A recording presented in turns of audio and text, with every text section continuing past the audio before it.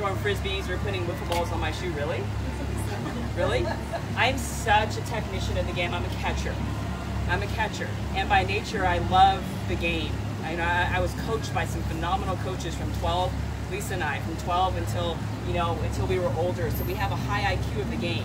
That takes you nowhere if you cannot get your kids to jump on board with you. So I'm telling you, no matter what, at the end of the day, every team here can play. And our goal is to be able to get them to play, and our goal is to be the best to them. I want them to authentically be the best, their best individuals that they can be. And how do you do that? And it's not focusing on just the mechanics of the game, it's focusing on how to be in control. How to remember that what does fun mean? Is fun just connected to outcome? Because it's super easy to have fun when I'm 3 for 3. But what about when I'm 0 for 3? How are you going to have fun with that? Well, that's not fun. But what's fun is if you as your team can pull together, and this is something that I do all the time. I committed to this actually in my 2010 year when we won. As coaches, we are always victim of being Captain Obvious. Right after a game's over, let's rally everyone together, and we have to think about the things that we're going to address, which are Captain Obvious. Get the sack bunt down. We got to be ahead in the count. You can't work from behind. Okay, we've got to be able to play catch. We've got to have the timely hit. Those are Captain Obvious things, but as coaches, that's our job, right? We've got to make sure that they understand what we need to work on. See, I flipped it from Captain Obvious, and I asked them to own it. Because separate from what I think, what are you going to do? So right after a game's over, and we still do it today, there's 2 things that I say. First and foremost, what can we be better at? And I ask them to hold themselves accountable. So they'll be like, I got to get the bunt down. And it's almost a flush for them to just own it, because there's nothing worse as an athlete, because hopefully you've all experienced athletics at some point. Nobody likes to fail. No one likes to let their team down. But when you own it, you can find a way to move on. And you do something about it by putting extra work in. It's the teammates that don't own it and don't really work and have that attitude that it's hard to kind of continue to support them, right? So I help them flush it. And then there's always the athlete that we're like, is there anything that we can own? Is there anything that we can own? Oh, well, yeah, I got to get the bunt down. Thank you. Or I got to run it out and I pull it from the game. But there's sometimes you got to call them out. Like, I'm not going to call you out, but you better own it. What do you got? Got anything for me? Got anything? Oh, okay, perfect, awesome, thank you. So then they give it up. And I'm not Captain Obvious, but I put them in a position where they have to own it, and the whole team can feel better about, yeah, oh, that kind of sucked. That was kind of awkward. Yeah, and you better own it. Because guess what? I got your back. If you own it, I will do everything I can to help you get back on track. You don't own it, we're going to have problems. But I don't have to point you out to get you to be better, because it does nothing if I tell you what you did wrong, Captain Obvious coach, until you can own the fact that I made a mistake, but I will do something about it for my team. So we own it. A little bit of awkward sometimes, and then right after that, I'm like, what do you got? Anybody see anything that anyone did? The little things, and then all the hands fly up.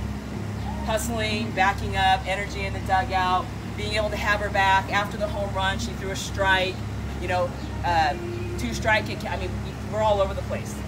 Because I have them also keep in the dugout track of 50 little things is the minimum for us. That means everybody in the dugout is looking for little things. From people that are hustling or backing up or having energy or throwing a first pitch strike or a 2-strike success, or all those things we just give credit for. So after the game, I don't got to do a lot of talking. They own it, they recognize, and you'd be amazed at the things that they pay attention to. You'd be amazed at the things that some kid wishes that they got credit, and they actually have this weird awareness, welcome to girls, where everybody kind of got credit, the obvious people, and then someone's going to say, so-and-so for being able to pick up the catcher's gear between innings. And you're like, there you go, right there, right? Like, trust me, I would never give somebody credit for that, but somebody was paying attention, and that little thing is a big thing, because guess what? The next game, that girl's hustling after her catcher's gear every time, because she knows that her teammates are watching. And they're building the momentum from within that we own. Like I say, we own it. We own it, we move on, we're going to figure out how to be our best in the next opportunity, and that's all you can do. So it's not focused on outcome, it is the process, and we enjoy it. We're not perfect. It's not what happens, it's what you do next. I constantly say that. And it's one of the powerful things about that exercise on a routine is the consistency with it, because it's whether it's win or lose, big game, little game, it's kind of a normal process that we go through. If anything, there maybe is occasionally a game that we just kind of, we keep it pretty short, but for the most part, it's a regular occurrence. It's something that happens on a regular basis. It's not just after a big loss and we want to kind of address it. So that consistency, athletes trust the process when they trust that it's going to happen consistently and that it's a safe place. So those are things that are really important, and one of the things that you know, Coach I is really committed to, certainly in the last years, I think really about being consistent about that every single game. And it's a struggle as a coach. There's times where you just don't want to talk to them. Just, I don't want to hear it. I don't want to hear it, but you have to stay committed to it for them to get over that hump, and then put yourself in a position to figure out how we're going to continue to get through this together. And the minute that you know, or they know, that you're in it with them, I mean, you can make left and right turns, you could even be wrong. But what we do together as a group, and it's very powerful. So, you know, I just talked about it last night. I talked about, before the game even started, that there's been so many great moments on this stage, but you know, you think you want to be those people on that stage, and there's so many Bruins. I have so many visuals and memories of some really big moments, but it's not about luck, and it's not just about anything, you know, secret. It's more that those Bruins have struggled. They have struggled and they failed, and they've learned how to you know, throw a punch back. They understand that the game will come back around. So it's not about being perfect tonight. I said it before the game. It's not about being perfect. There is no failure. We're here. We get to play. But what you do afterwards is going to define you. And I can't wait to see you create a memory that you're going to be proud about later. And it happened. The game came back around. There were so many moments where there were Bruins that were just pressing, and then they came back around. I'm like, it's going to come back around, Aaliyah Jordan. It's going to come back around, Aaliyah Jordan. And boom, you know, she finally got it. It's going to come back around, Rachel. This team's going to have your back. You cannot give up any more free passes, Rachel. I mean, back around, going round and round and round. Kylie Perez brought the team together and said, made everyone relax and say, remember, we committed to having fun. And that's not really fun when you're down by 4 and your freshman just dropped a routine pop fly, not routine, dropped a pop fly, right? They scored 3 runs. We're like, is this really happening right now? When I just intentionally walked her and we got out of it, and now all of a sudden, boom, what just happened? But we actually pulled together and they committed to what we talked about from the very beginning. That's what we did. So we have a process, something to go back to, and the honest truth is, that stuff works. They need something to go back to instead of just play catch, clutch up. Everyone shorten up and just clutch up right now. You need to clutch up. Well, no kidding, coach. We're trying to do that. But how we do it, remember why we're here and how we got here. Let's do it together. We're going to pass the bat. I made everyone take a deep breath. We're going to start passing the bat, and it's going to be a lot of fun. Watch what's going to happen right here. And boom, we actually kind of got after it. So any questions that you all have, I know you got to see it and you're like, well, how do I get that with my team? It starts from the beginning. You've got to be able to back it. There's a consistency factor as emotional coaches. Very difficult to do consistently, but I'm committed to that. And I make sure that they're committed to that. Even in those awkward moments, we've got to be able to do it. I mean, there's times after a game where I don't want to say a whole lot, and I'll just go, how many little things? And somebody will go 65. I'm like, great, we're taking care of the little things. It will come back around. Enough said. No need for words. Let's just move on. We'll get to the next one. Okay, but I make sure that they're paying attention to those little things. I really don't want to hear them right now, but at least we're paying attention to them. One of the other things that, as you guys are thinking about questions about potentially what you saw last night or just in general, one of the things that we have to resist as coaches, especially as a head coach, I had the fortune to do that, and now I get to be able to support Coach I, as she being the head coach, is resist the urge to do more because it's a bigger game. That is something that your athletes sense. They sense when you're feeling more anxious, when you're feeling more a sense of urgency, they'll sense that. And how they respond, you don't know.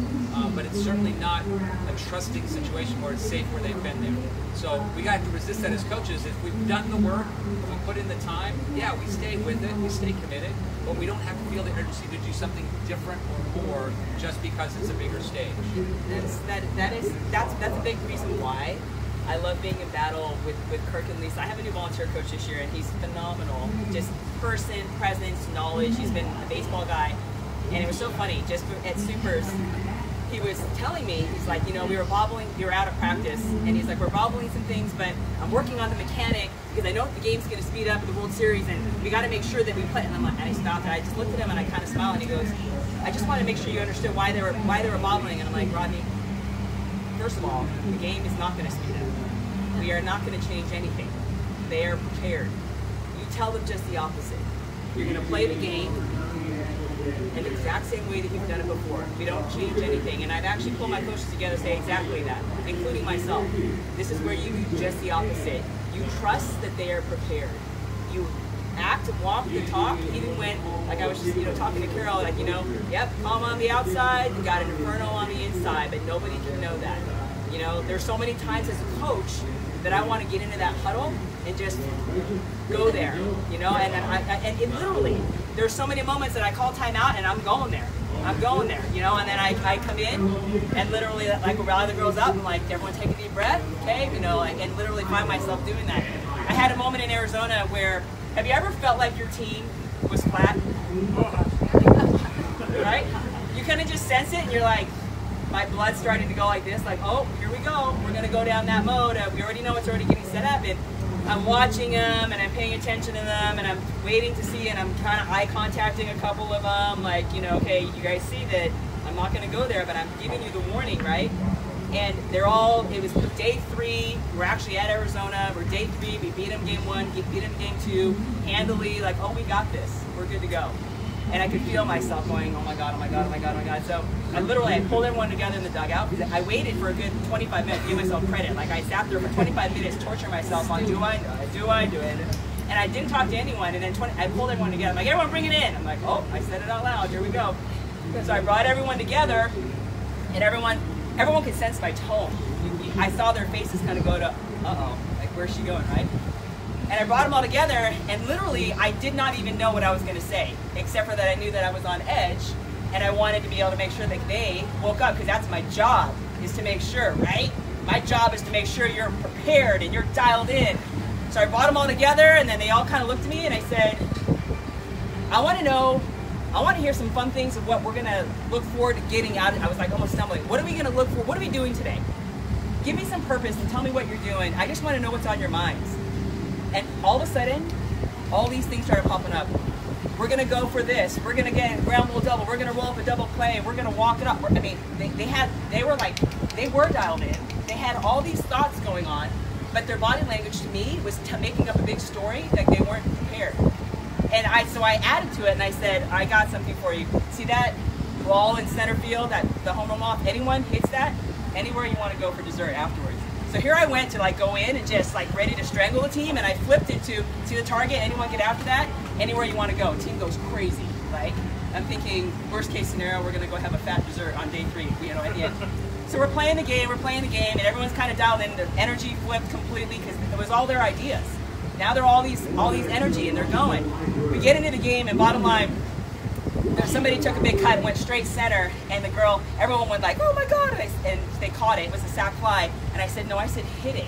I didn't say towards it. They're like, coach, it went straight to center field. I'm like, sorry. I'm like, no, I said hit it. I didn't say that. So Kylie Perez gets to the plate. This is like in the 6th. We're already up by 3 or 4. And she gets up to the plate, and right before that, at the time, her sister was leading off, and she took a big hat, and she turned around, and she missed it. And she looked at Kylie, and she got a smile, and Kylie looked at me, and she goes, oh, she's going for it, coach. I'm like, it's the 6th inning. You're running out of time. That's all I'm saying, right? Bree gets out. Well, Kylie goes, and she looks at me, and she gets up there, and she takes the hack that she took last night. Boom! And she hits it. It goes straight center, and I stood up, and as she's running, and the whole team is like, oh my God, oh my God, oh my God. Straight center, hits the center field black thing. Like, seriously? Hits it, turns around, almost misses first base, turns to the dugout, and like points his bike, that's it! She's looking around the whole thing, and the dugout goes crazy, and they almost dogpile it. And I can remember afterwards, the media's like, what do you guys got going on, right? But in the biggest of moments, you have that ability to flip their mindset.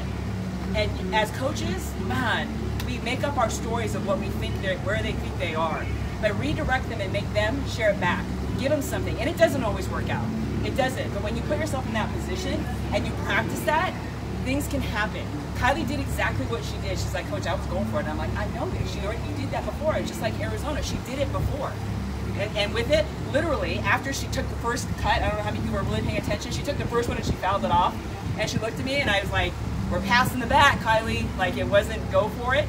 We're passing the bat. And she looked at me and she kind of smirked and she crushed the next one. She's like, I was going for it straight up.